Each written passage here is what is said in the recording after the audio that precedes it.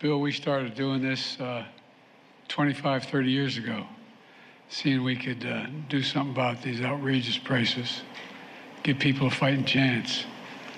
Unless you needed the drugs yourself or knew someone who did, it wasn't as real. But boy, we've been fighting Big Pharma for a long time, a long, long time. And Stephen, as my mother would say, God love you, son. You've been through one hell of an ordeal. Your story is a familiar one from too many Americans.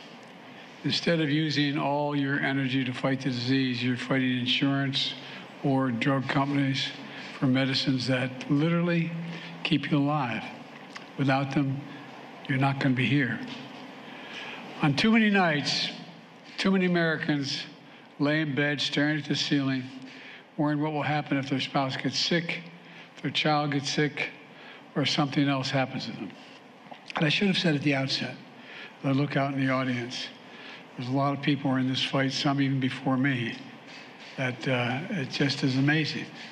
I want to thank you, the people sitting in front of me, the members of Congress, the organizations you've belonged to, for making this happen. It wouldn't happen without you. And that's not hyperbole. Thank you, thank you, thank you, thank you.